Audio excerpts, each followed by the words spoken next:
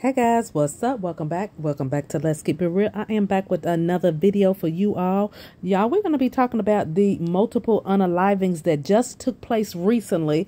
I believe it was yesterday in Manatee County, where a man by the name of Javonte Brice, supposedly, allegedly, I cannot confirm nor deny, was, excuse me, exposed for being DL. But before we get into all of this, don't forget to like, comment, and subscribe to Let's Keep It Real. Do turn on your post notifications so you'll know when new videos are coming out. And last but not least, everything that we discuss is alleged. I cannot confirm nor deny. Although there are news stories out there, I still must say that. So let's get on into it. It is all over the internet. Javonte Brice, he recently unalived his mother at a Motel 6, then his cousin as well in Manatee County, as well as his baby's mother, meaning she was pregnant. She didn't have any children yet. She was pregnant by Javonte Brice. And the story out there is going, the main story that's going around out there on the internet is that his baby mama discovered that he was on the DL, you know, down low. I did see some other stories that said that he had mental illness. So again, I can't confirm nor deny the reason why he did these things. I'm just giving you the information and you take with it what you will.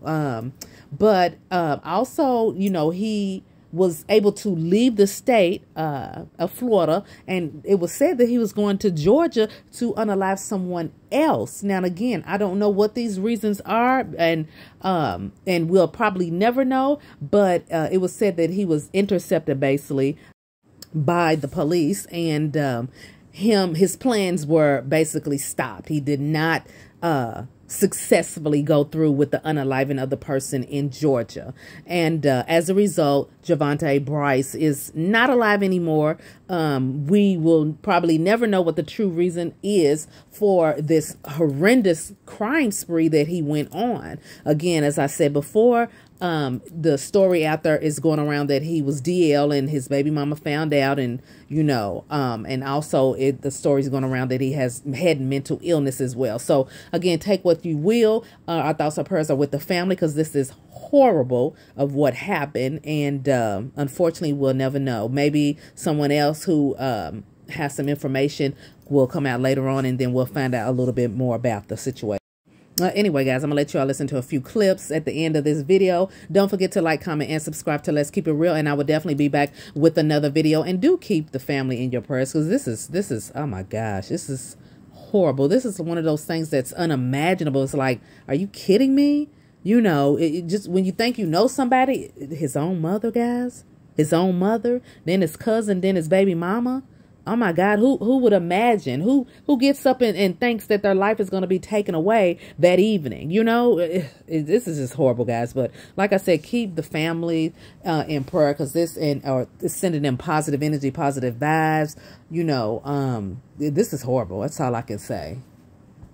Update. So it has been confirmed that Javonte Scotta Brice had been DL. His baby mother found out, and that's when Scotta proceeded to go on his rampage and shoot and kill his 48-year-old mother at a Motel 6. He then proceeded to shoot and kill his cousin Koya Brice, who was in her vehicle at the time, and she died on the scene. Then he proceeded to shoot Peg, who was pregnant with his child at the time, and she later died at the hospital. My condolences goes out to the families of those beautiful women. It is so tragic. Like, it's really getting scary out here. And it's like, if you know that you are in the closet, live in your truth, because this is unacceptable. Developing situation happening in Manatee County. 3 women are dead after a man went on a killing spree. It all started around 9 o'clock last night. It first started with a shooting at a Motel 6 on 67th Street Circle East in Bradenton.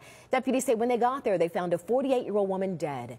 Deputies say witnesses told them the suspect, Javonte Brice, shot his mother and then left the area.